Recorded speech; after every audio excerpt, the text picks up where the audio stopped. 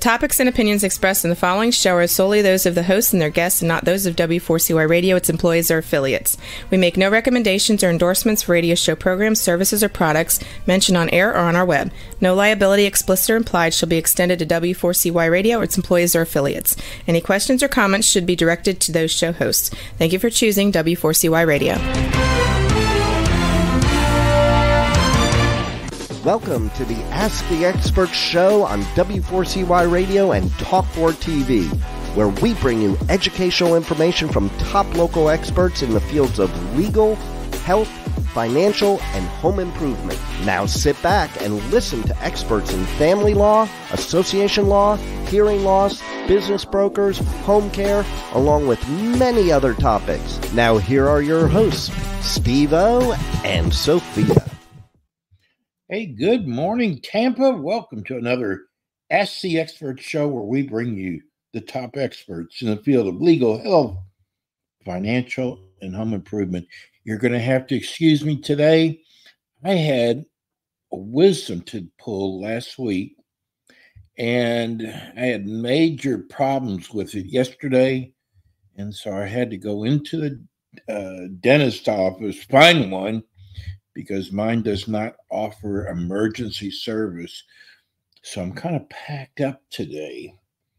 So you'll have to excuse me, but we've got such a great guest. There's no way I would miss this show for anything. Let me introduce you to our expert, attorney Debbie Baker. Well, that's why you look puffy. Oh my gosh. Oh my gosh. Not good. But no. See how important you are? Oh my gosh. But I'm saying he looks different this morning. And Let me tell you something. Anybody else, attorney. You would have called in? You would have called in? I would have called in sick. Oh my gosh. You know what? I got to tell you something. After 12 years of doing this, I finally woke up to the fact that estate planning is without a doubt the most important area of law. It's no longer landlord-tenant. No, I'm kidding you. But no, estate planning is what you hold in your hands for your client is the most important thing there is. And I wanted to share that with you this morning. And we're so lucky to have you because when you explain to the audience, you make it so easy to understand. And estate planning is not the easiest thing. It's rather, a lot of times, complex. But you care about people so much. And I just want to tell you how blessed we are to have you. So welcome again. Thank you. And you're a sweet person, too. So tell everybody about your practice. You have the most interesting story. My practice. Well, my practice is estate. Yeah. My practice is estate planning. I do estate planning, wills, trusts, probate, do some elder law, and it's all in the under the umbrella of fulfilling on God's sending me to law school and then continuing to work in an area where I can be of service. So I know you have questions, but two perfect examples of why I really love what I'm doing yesterday. I'm really not good at small talk. And they did a tea at church and recently, and I was just talking to a woman who'd been widowed recently, and I said, do you have your documents? And she said, no, they're all in place. My son's going to take over. And I said, well, okay. And you have a grandchild? And she said, well, yeah. And if I die, her father gets everything. And then I said, well, here's our challenge. If he dies before you, that child who is now not quite 5 cannot inherit money until she's 18. Well, won't her mother get it? I said, well, her mother will get it, but you may not want her to have you may not want the mother to have it because you may want certain amounts of money to be set aside for the child when she gets older. Not that you don't trust the mother at all. I said, that's one thing. And the other thing is, right now, you've got your son. We talk a lot on this show about beneficiary designations, and you need to have beneficiary designations, which is who's going to get your liquid assets after you pass. And people don't realize oftentimes that they need, that's step one, but you need step two, because if the person in step one predeceases and you don't have a step two, you're going to wind up in a probate court because you didn't know. Not because you didn't care, but because you didn't know. Which is expensive. Yeah. Oh, yeah. Well, probate's a lot more expensive than just changing the documents now, or the beneficiary designations don't even cost anything. So I said, you need to put, she said, well, doesn't my daughter-in-law get it? I said, no, not automatically. In fact, your granddaughter gets it, and that's where the complication is. She said, how much will it cost me to do this? I said, she's somebody I know. I said, well, it won't cost you more than a few $100,000, but she what? I said, I don't do it for the money. I do it for the service. So that was one example. And another one is a friend whose husband is really no longer competent to be her personal representative. That's her will if she dies, or her power of attorney, which is while she's living to make financial decisions, or her healthcare surrogate. And I said, have you done anything about that? And she said, no, I don't really think about it. I said, well, something you might want to think about, even if, so right now she probably has her husband and then one of her sons, more than likely. I said, even if you switch them, so at least your son would be first, so you don't take your husband completely out of the document. And she said, oh, I never thought about it. And so for me, the passion for doing this and for learning more, which you do, you've learned tons more about what you do over the years. And you look back and think, how incompetent was I when I started, right? But I was like, or Rebel when she was saying she was on stage at 5, right? So the competency grows, the assurance grows, and then the counsel I give people gets better. And I've said this before, I don't care if people work with me. I mean, it's nice, but I don't care. If you've got an attorney that you love, don't work with me. If you've got an attorney that you trust, don't work with me. Just take my questions and say to these people, what do I do? So my story is, and that's all my story. My story is I coached people for 30 years in the world of performance and hard choices and difficult decisions. And the law is the same thing. I mean, does this woman whose husband's really no longer competent run the risk of offending him terribly by switching documents? Does she tell him she's doing it? Does she make people but give the younger person the right to override I mean, I don't know the answer. I just think they're important questions. And so that's kind of who I am and what I do. And that was a long-winded answer, but anyway. We have plenty of time. Explain to people, what is estate planning? Estate planning is looking into your world and knowing that you have assets, whatever those are, or bounty, as the legal term is. A will is about what is a person signing a last will and testament, knowing that it declares what they want to do with their bounty. Now that word's not in the will, but that's the legal jargon, as I remember. It's not mutiny on the bounty. It's bounty, like whatever. So if I looked around my office, it's all stuff in my office. That's tangible personal property. That's a different way. But an estate plan will allow you to lay out what you want done with all the money you might have, whatever that looks like. If it's coins I save nickels, dimes, pennies, and quarters. Who knows why, but I do. I don't know that I have thousands of dollars, but I have hundreds of dollars, and I hate to wrap them up because then I have to start filling the bottle again. So anyway, but that's part of your bounty. Well, you might say, you might have a piggy bank that you've had since a child. My husband had one that unfortunately got stolen, but you might have a piggy bank you've had since a child, and you want that to go to a specific person. It's full. You have no idea how much is in it, but you want that piggy bank with whatever's in it to go to a certain person. Well, you would want to write that down. Or you have CDs that matured and you never cash them in.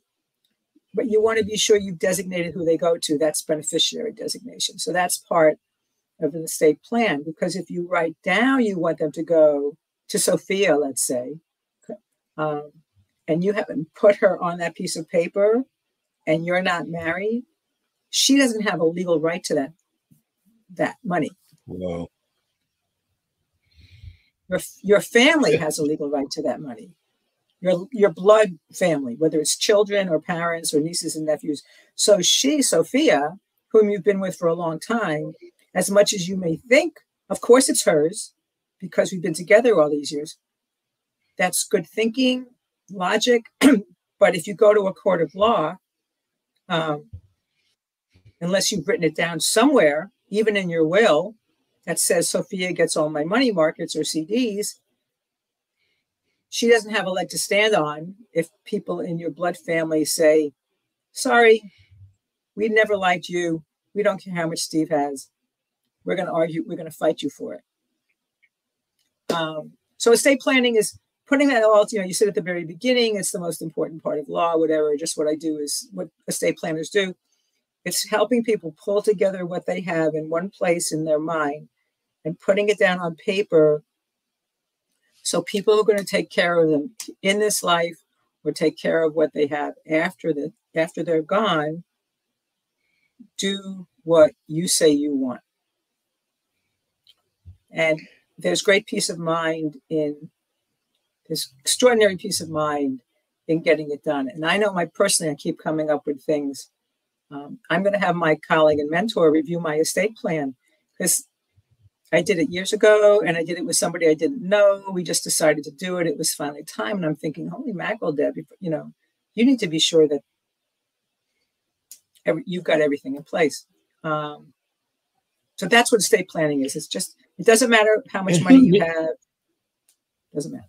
Debbie, who needs to have an estate plan? Well, people really struggle at hearing this. At 1 second after midnight on an 18th birthday, whoever that 18-year-old is needs an estate plan. And people say, that's crazy. They're only 18, or they don't have anything. Right? I get it. I learned about that years ago when I was a sort of semi-active associate with one of the prepaid legal programs, when somebody told the story of an 18-year-old who had a catastrophic injury in a car accident, didn't have a will. Why would an 18-year-old have a will? He was raised by his mom. His father had nothing absolutely to do with him. And because he didn't have a will, when the wrongful death or personal injury thing settled, his father got 50% of that money because there was no will. So that's the tragic piece of it. Camp Lejeune cases, the people who are families or victims of the Camp Lejeune, they need to do, if there's no will, or they need to do a probate so they can be in line for their family descendants, the spouse and family of the people who died as a result of that, to collect a class action settlement. But the biggest thing that 18-year-olds struggle with that, which is understandable. And parents don't understand that they cannot call a doctor anymore once that child turns 18. They can't call a teacher anymore once that child's 18. They can't access bank accounts if that child has one in their own name once that child is 18. They have no legal rights other than they don't even have a legal demand to support them anymore, but they have no legal rights to help them without the child saying so. And then any asset. I mean, you mentioned recently, Steve, that you did your first plan when you were 27 or 28 because your brother was an attorney and said, you will do this. And you said, okay. But I don't remember you saying you had a lot of assets that you owned a fancy car or owned a home or anything. You may have, but you weren't married. And as I remember, you didn't have a family. So why would you do it? Except that he was smart enough to say, you're 27 years old. And if God forbid something happens to you, you need to put me in charge. You need to let somebody know what you want. So once you're 18, you need one, whoever it is. And And 18 is the legal age of adulthood, I think, in every state. It may not be the drinking age, but it's the legal age of adulthood. And that's the determining factor. So that's who needs it, everybody over 18. I'll bet you've seen some hellacious cases of people who didn't plan. Oh, horrible. Horrible, horrible cases. Tragic mostly for the impact. I mean, I think of the first, actually, I don't know if it was the first probate I did, but it was one where this woman died and she had quite a bit of money. Let's say she had $1 million. I don't know if it was quite that much. But somehow or other, she had beneficiary designated half of it. And she hadn't beneficiary designated the other half. So it cost her family, I think, about $9,000 to get it done. And it could have cost them nothing if she had just called whoever had the other half of the money. And so that was tragic. It was tragic. It was complicated. Yes. The woman she'd appointed lived in England. She couldn't do it easily because she didn't live in a city and documents needed notarizing. And then we had to get waivers from everybody to appoint a nephew. And it was crazy. I mean, it was crazy. And other things are just, right now, I've got one where a woman died. Before she died, her power of attorney signed the title of the car over to a stepson. And the woman died in Florida. It's the only place I can practice.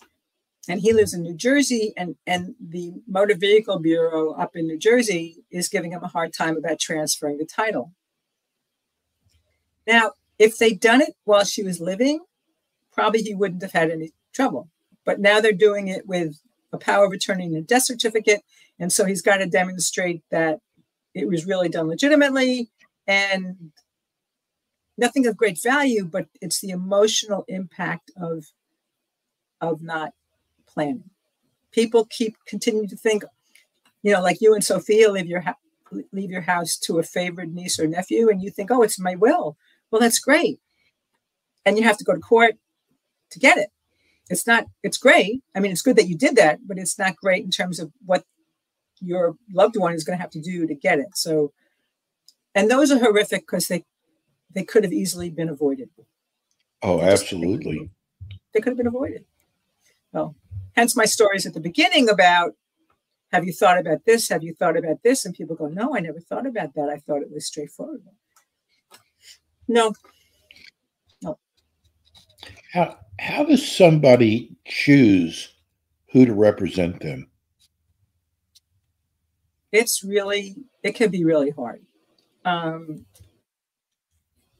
thing I've seen recently where like somebody's older and they've appointed their spouse and then they realize, oh my gosh, my spouse is this. And I mean, older 70s, 80s, whatever. I'm not talking about the 30-year-old thinking somebody 40 years old, 70s, 80s.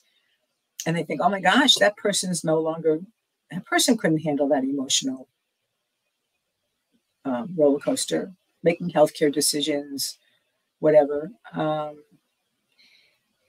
You have to really, for the healthcare surrogate and the power of attorney, huge, huge amounts of trust.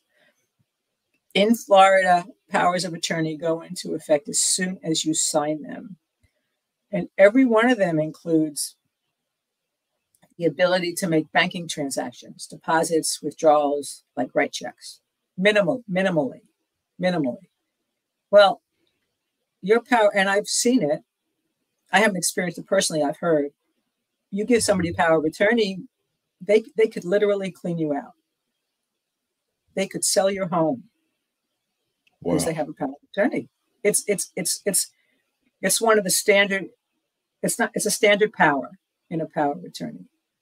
And in Florida, you really cannot do limited powers of attorney. So a limited power of attorney is where you and Sophia have moved out of state, you're selling your home in Florida, and you hire me, you appoint me, limited power of attorney for the express purpose of selling your home at 123 Main Street.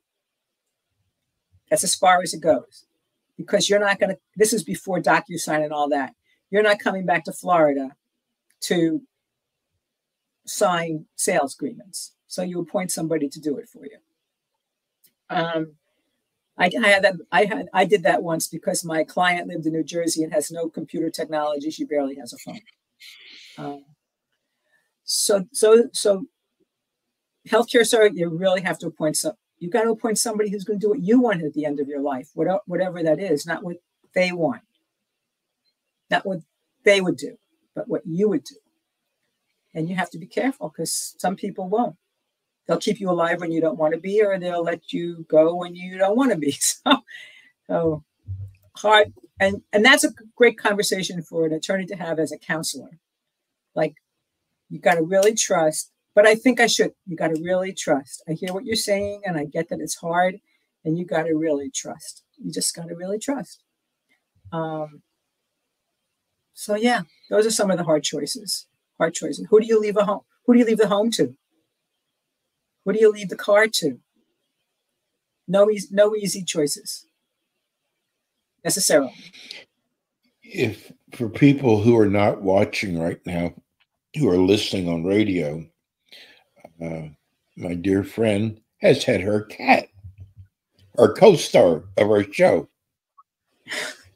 What do people do who have pets when it comes to estate planning? Like, where is the pet going to go? Well, very, very many of them. Actually, I have no idea where he's going to go. Actually, I haven't. But what do you tell your clients who have a pet? Well, I think in some aspects, maybe it's good. I'm the shoemaker who has holes in their shoes because they're too busy fixing other people's. Florida does allow pet trusts. So you can actually set aside money in a trust for somebody to take care of your animal. Most people their families already agreed that if there are any animals living when that person dies, they will take care of it. Other people don't know. I mean, I got one of my cats from a family where this poor cat, both of his owners had died within the space of 90 days. I mean, it was horrible. And one of the women at church put out a plea, and I had lost a cat I'd had for 18 years and wasn't getting another one. And then a friend called and said, are you ready for a cat? And I went, oh my gosh. So yes, so I went and got George. George was his predecessor. And it's a real consideration. I had one client who put aside, at the time we did his documents, they had 5 cats. So they put aside a good bit of money for a specific person to take care of the cats. Now, if when the 2 of them die, they have 1 cat, that person gets all that money. If they have 5 cats, they get enough. And it's a really important consideration. And I know people who, once an animal dies, they won't get another for that fear. That if I die before the animal, who's going to take my animal? It's a big question. So I really do appreciate you bringing it up, because I've thought about that. Though they're watching, thinking like any other profession, you have it all together. Trust me, I haven't figured this one out. My Sophia has 2 cats, and both of her sisters love the cats. And I was thinking, what happens if, God forbid, something happens to Sophia? If it's not in the will, which sisters get the cats? Well, they can fight over it, but you get the cats, actually, because they've lived with you. It's more that what happens after that. Because you love the cat. I mean, didn't you tell me Ralph is one of the cats? Right, Ralph? Yeah. So, right? Ralph looks exactly like your cat. Exactly. That's right. And I want you to know, he showed up at 3 minutes to 9 because he must have known you were coming. I told Rebel, he knows it's the last Monday of the month, so here he is to see Steve. Yeah. That's a great. I'm glad you asked that question. I'm going to start asking people. So thank you. I really appreciate that. Well, you know what? This show always goes by so fast. Debbie, give everybody your phone number and your website address. Okay. So my phone number here in Tampa is 813-586-1332. 813-586-1332. And my website is London, like the city, LondonBakerLaw.com. People drop out the law sometimes, but it's LondonBakerLaw.com. email is debbaker@LondonBakerLaw. Guys, I told people, if you don't live in Florida, I can't do paperwork for you. But if you're listening outside Florida, you know people, and they just have a question, I'm driven to be of service, and I'll answer any question with the caveat that if you live in Georgia, you got to find a Georgia lawyer. But it's general questions about how to ask. And I love to help, and I love doing this show. This show is so much fun. We love having you. Debbie, thank you so much. Have a wonderful Easter. I will. And feel better. God bless you. Yeah, you too. Thank you, Debbie. So long. That's attorney Debbie Baker. She is a wonderful estate planning attorney. We love having her on. That's it for us today. We'll be back again next week with more Ask the Experts. Thanks for tuning in today to the Ask the Expert show on W4CY Radio and Talk4 TV. Tune in next week and every week to hear more from our experts on personal injury, insurance, air condition repairs, estate planning, Medicare, and many other topics in the areas of legal, health, financial, and home improvement. See you next week.